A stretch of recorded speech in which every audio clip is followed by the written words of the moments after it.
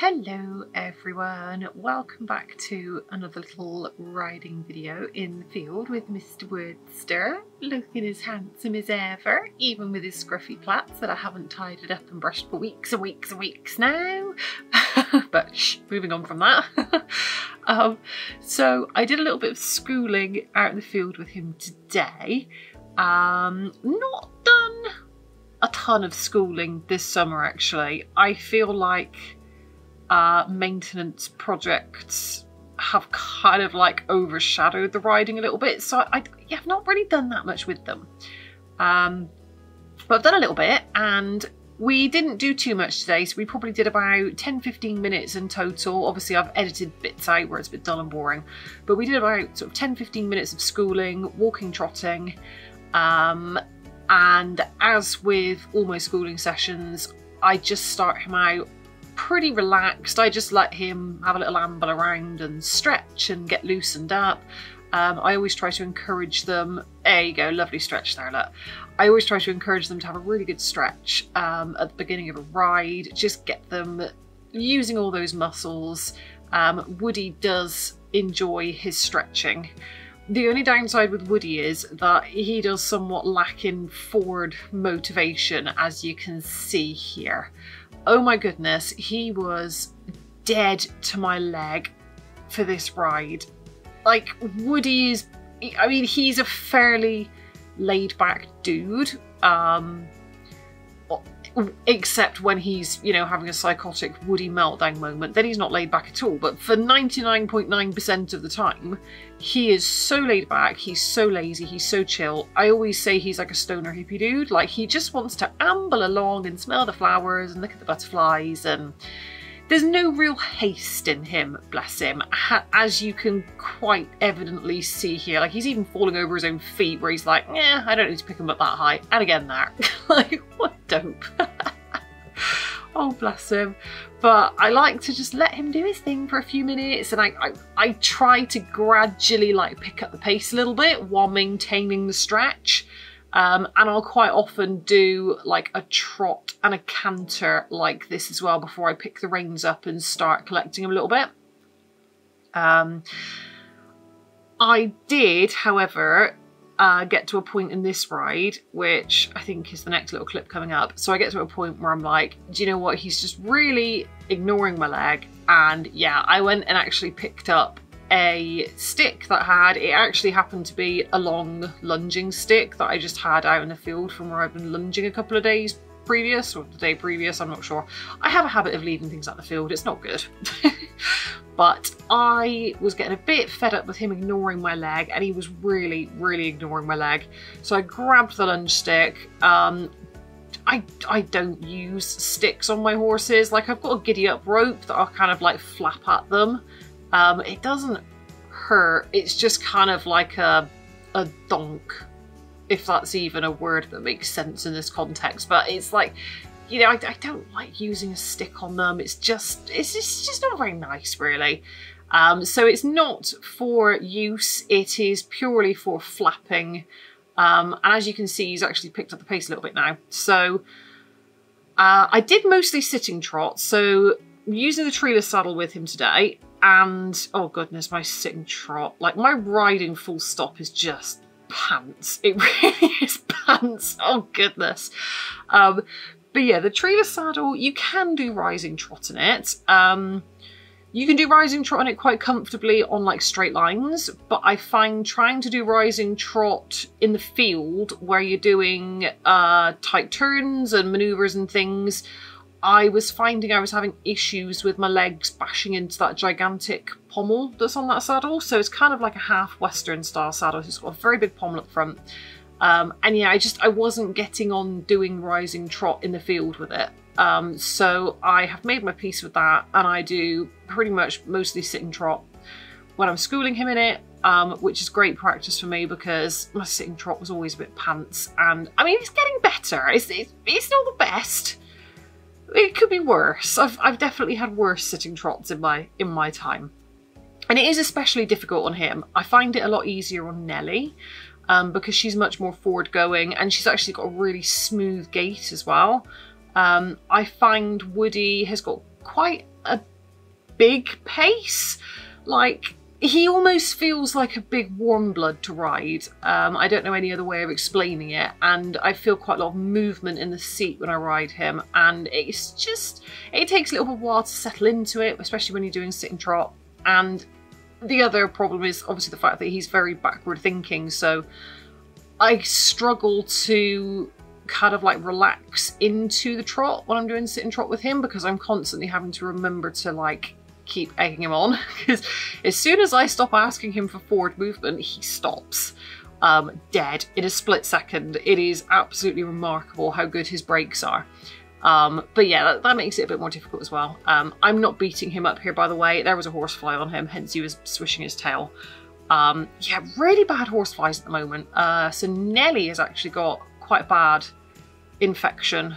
Kind of like on one of her stifles at the moment from a horsefly bite that went nasty, but you'll see that in an upcoming video. But yeah, they did give us quite a lot of trouble today. They kept landing on him, they kept getting under his belly, and he's really very sensitive to fly bites. Like, he hates insects. But anyway, I thought we were looking pretty good here, given how little we've done schooling wise. We've done like loads of hacking and stuff. We've not really done much schooling. I actually thought he looked pretty good here today, so I was actually quite chuffed with him. We didn't do too much though, like I said, like 10-15 minutes, and then I decided to move on and do something a bit more childish and fun.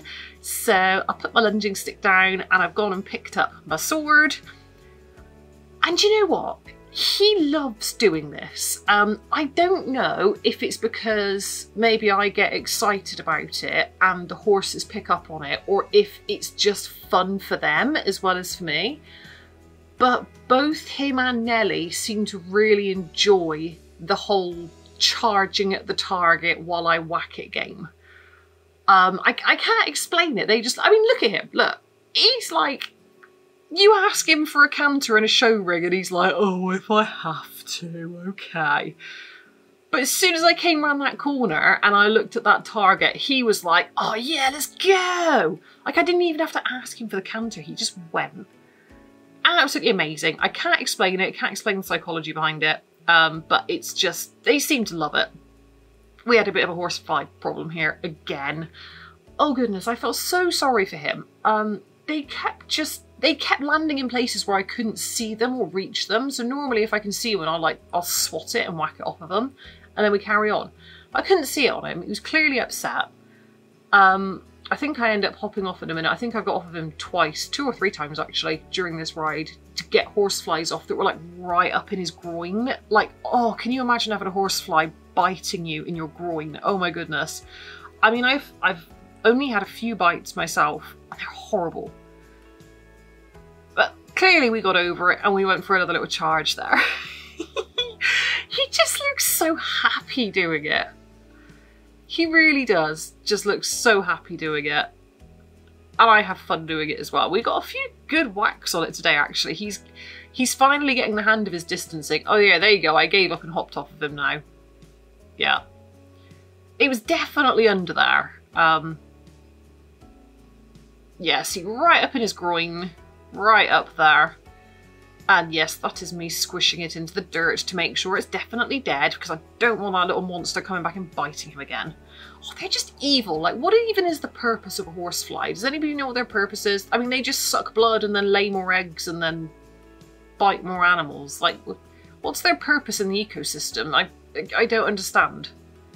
Kind of like fleas and ticks. Like, what exactly is their purpose in the grand scheme of the universe? I don't get it. I really don't get it. But anyway, they exist. We have to deal with them. Oh, so got rid of the horseflies, hopped back on him. So we did the pell training. Probably did about another 10 minutes. I would say we were out there for a total of half an hour-ish, thereabouts. We did a fair bit of walking and resting in between stuff. But yeah, he just loves this game. I mean, he's upset because there's another fly on him now, but there you go. I point the sword, and off he goes. he just gets it. Like, how do they get it? Is it something like genetic? Is it just, do they remember from hundreds of years ago being war horses or stuff like this? Is it in their genetics or something? I don't know. I don't get it. But he seems to get it. I mean, either that or it's an easy exercise for him. I mean, all they have to do is run in a straight line. And they like running and they like straight lines. It's easy. So maybe that's what it is. Maybe I'm overthinking it, but I don't know. He loves it. And we've got another flipping horsefly. Another one. I can't remember if I got this one or not. See, the other thing with this is, I think there was a horsefly on him here, but I do sometimes wonder if he's playing me a little bit. But I mean, look at his tail swishing. I don't think he is playing me. I think there is something upsetting him.